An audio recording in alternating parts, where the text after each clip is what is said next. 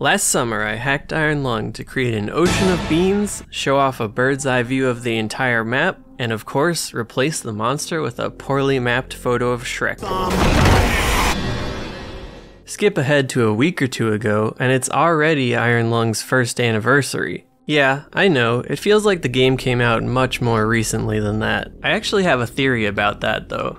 You see, even though the game came out in March, it had a huge resurgence over the summer. Right around the time I was working on my big Iron Lung video, there were a handful of much larger streamers and content creators picking up the game for the very first time. I honestly have no idea why everyone decided to collectively pick up the game around June, but it made it shoot way up the charts at the time. Somehow amidst this flurry of Iron Lung content, that video I made became one of my most viewed of all time. Anyways, I've always loved how effective the game is within such a limited scope. Sure, there isn't much visual stimulation, but that only enhances the horror. I think the only complaint I had when the game came out was that it was slightly too long, but that's a very minor issue in the grand scheme of things. In the end, I think the game is an excellent short-form horror exactly the way it is, and I wouldn't change a thing about it. But what if I could? Well, if the game is perfectly fine right now, then I'd take a completely different angle with any changes. Like putting in a screen hooked up to a camera so you can see outside the sub. Yes, this completely ruins the intentional experience, but it's pretty fun to play around with. And with that concept in mind, I set out to make the first Iron Lung mod available to the public. But that spiraled out into becoming a much bigger project than I ever expected. Over the course of a few weeks, I somehow went from this to all of this. But before I get to that roller coaster development story, let's talk about what the mod actually does. Starting from the most obvious feature, you now have a 5-monitor gaming PC setup, RGB not included. Each monitor is hooked up to an external camera on the invisible sub that moves around the map. I even added in some minor touches like recreating the particles and CRT screen effect that the original sub camera uses to create a semi-distorted image. Oh, and you can switch the terminals on and off manually. Try playing with them on for a little while and then turn them off. It's a real trip. And just for fun, I synced the terminals up to the intro sequence of the game. We all know by now that the sub doesn't really descend in the beginning, but the monitors won't spoil that illusion for you. Instead, they stay off until the descent completes before powering on sequentially. Just a little touch to help retain a bit of immersion. I also threw in a bonus screen in the back of the sub. As expected, it's a rear view camera to help see what's behind you. It isn't really practical to use while you're driving around, but it is interesting to see what's actually behind the sub during some key events. Most notably, the final segment with the monster. It's never physically behind the fake sub that moves around the map, so you can't see it on the screen in the final moments of the game. Another big change I really wanted to include in this mod was adding the sub's position as a marker on the map. If we're already streamlining the game by being able to see outside, we might as well know exactly where we are at any point too. Speaking of streamlining things, I also tweaked a lot of the sub controls to help facilitate easier exploration. You can now move, accelerate, and turn much faster, and the sub also drifts a lot less when you release any of the buttons. Since you can see out the front, there isn't much of a risk of colliding with walls, so the increased speeds just help move things along much more smoothly. The last small improvement I made is in regards to how the point of interest logic works. Normally you have to be very precise in the exact position and rotation of the sub to take a valid photo of most objects on the map. But since you can now see the objects you're supposed to be photographing, I made that code much more permissive in checking for valid photos. As long as you're in the general vicinity of the map marker and looking towards the point of interest, the game should count your photo as valid. Aside from that, I simply added a bit of text to the title screen to show that the mod loaded and is working correctly. And that's it.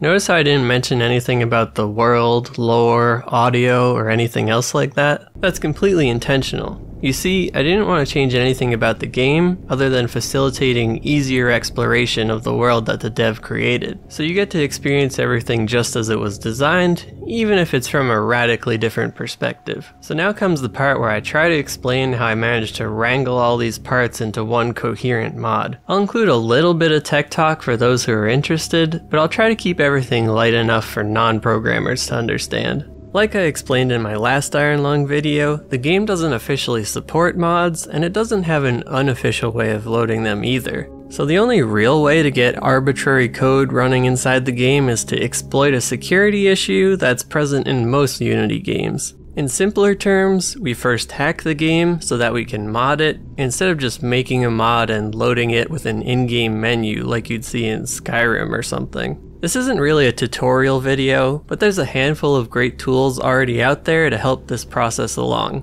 like dnspy, EphiTV, Unity Explorer, and lots more. The point is, I can write a bit of C# code, compile it, and get it running in the game. So now what? My first task was trying to create this camera screen idea I had in its most basic form. So I created a new camera and a basic flat plane object to use as a screen. I set up the camera to render out to a texture and then connected that texture to the plane. After that, I attached the camera to the player and voila! Our screen object was showing what the camera saw, producing a sort of infinite mirror effect. This setup is very similar to how the actual in-game camera works. Since the sub you're in doesn't physically move, the game uses a camera attached to the fake sub to take pictures. After a bit of struggling, I managed to get my new camera connected to the fake sub, projecting to a plane inside of the physical sub. Sure, it looked terrible, but it actually worked. Proof of concept and all, I now knew my idea was possible. In an effort to make it look slightly less terrible, I researched the effects the regular camera uses to create those grungy pictures.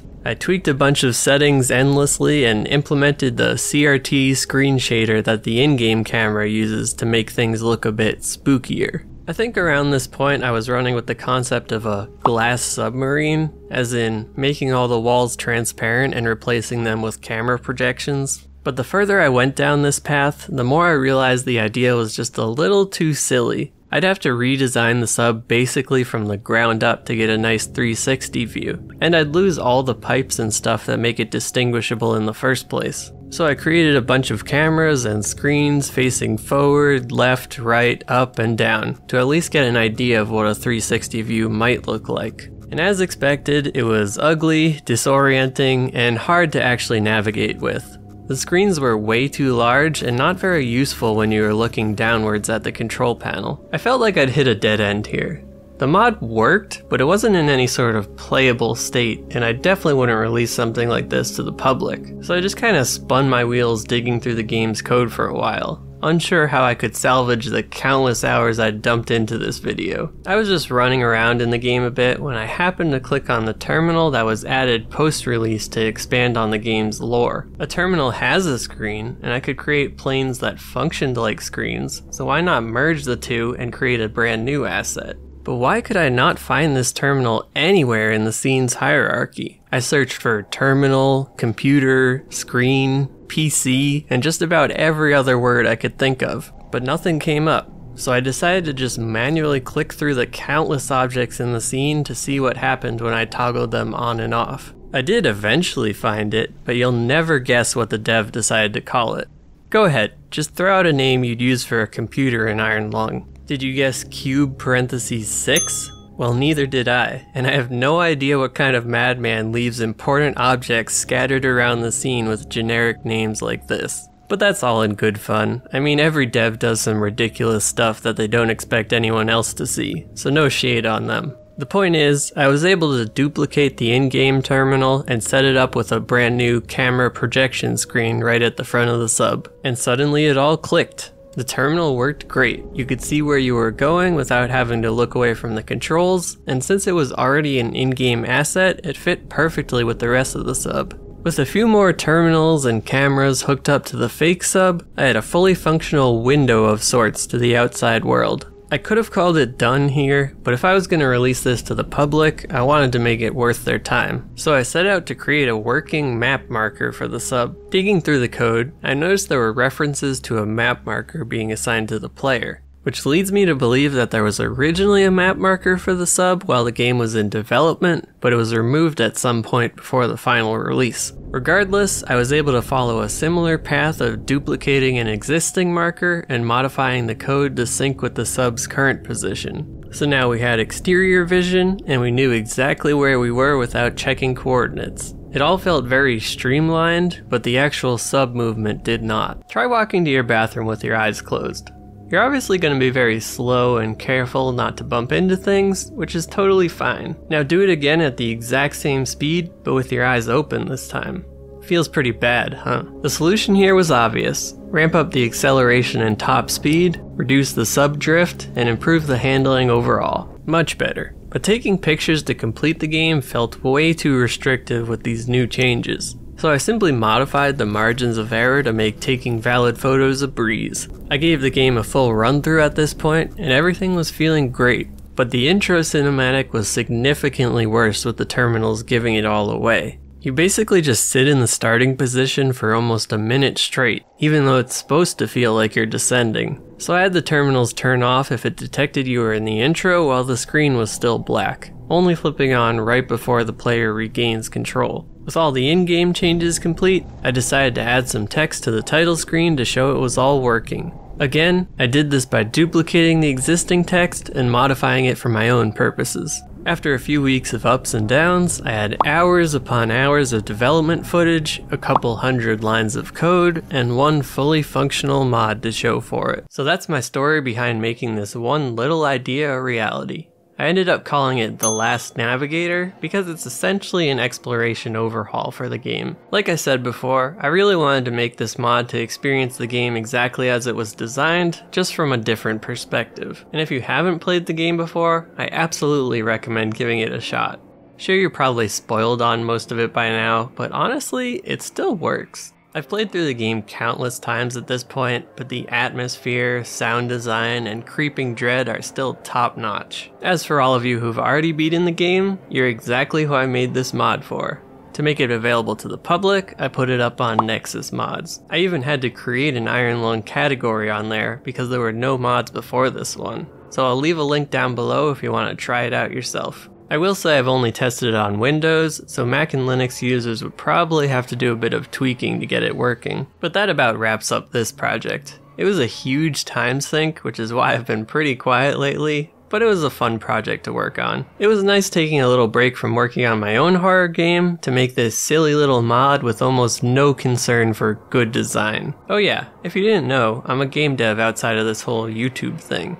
My upcoming project, Ad Infernum, is a survival horror immersive sim. You end up stranded at a desolate gas station teeming with demons, cults, dark rituals, and a massive underground structure to fight or sneak your way through. I'll leave a link down below if you want to wishlist it, but it's still a few months off from being finished. On the other hand, if you want to see more videos like this one, you can check out some of my past game hacking and modding content. And if there's any other games you'd like me to check out or break in the future, just let me know in the comments. I hope to keep doing more big videos like this in between some smaller projects so I can keep posting more regularly. But until then, I hope to see you all in the next one.